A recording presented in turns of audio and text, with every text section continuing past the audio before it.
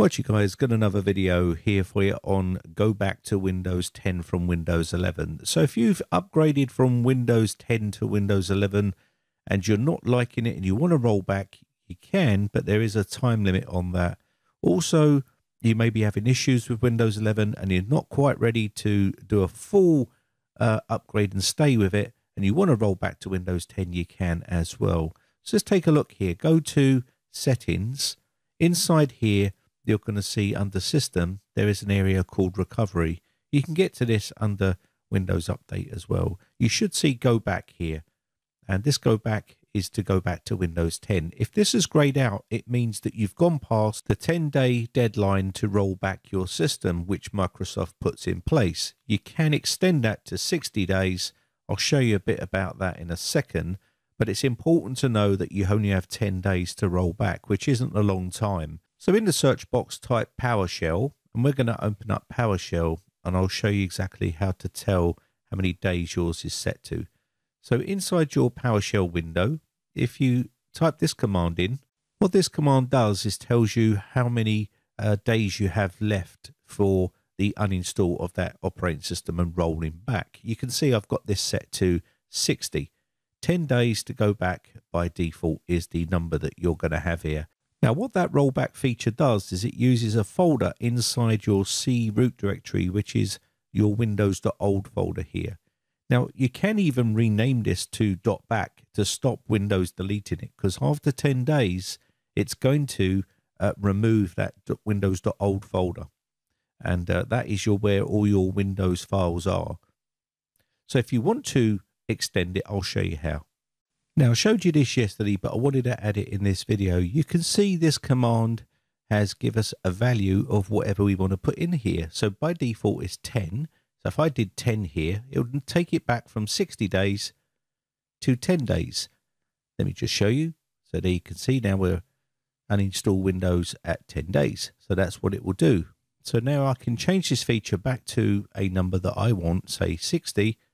And that would then give me an extension to 60 days maximum to roll back the PC. Of course, you can rename the .windows.old folder, and this will then obviously extend that further. I'll make another video showing you about that because that's quite important as well. So going back into here, you can also get to the recovery section in Windows Update, Advanced Options. Inside here, you will see an area called Recovery. Click on this, and it's exactly the same as the one in System. So let's go back and roll this system back now so you can see basically the process in rolling back your system if you want to, and you've got time to roll back. So it's going to say, why are you going back? And you do need to give them an answer to why you're going back. You can't skip this area. So you can say for another reason and then not tell them and then just basically go next. So check for updates before you roll back, maybe check for updates. So if you want to do that, you can click on check for updates. It will then take you back to the Windows Update and try to check for updates to see whether this rectifies the problems that you're having. If it doesn't and you want to go ahead and roll back, you would have to go back into the recovery section and then continue on with the recovery process of rolling back your system. So let's go back to the recovery area. I've already done this, but I'll do it again just to show you. So now I need to skip the updates because that didn't work. And we can now go to no thanks. So it's now saying what you need to know. So basically you can see here, after going back, you have to reinstall some applications and programs. You'll also lose any changes made to settings, and also are your files backed up. You need to make sure you back up your data. Even though it doesn't delete your data, it's always best to make backups of your personal data before rolling back the system, because things can go wrong. Don't get locked out. If you use a password to sign in your previous build, which was Windows 10, if it's different from Windows 11, you will need to make sure you know what that password is. Once you're ready, click go back to an earlier build, and this will start to roll back your build from Windows 11 to Windows 10. Now, the reason why it's important to back up your data is because this has failed for me in the past, and there's no way of knowing whether it's going to be successful or whether it's going to fail halfway through.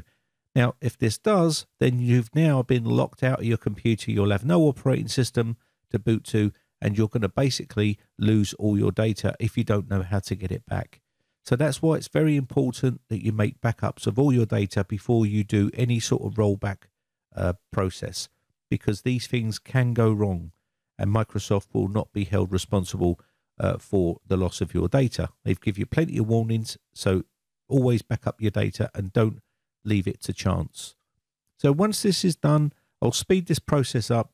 You can see the rollback process is now complete. It's now booting into Windows 10, and you should see something like this, which will be your Windows 10 operating system, the way you left it when you basically went forward to Windows 11.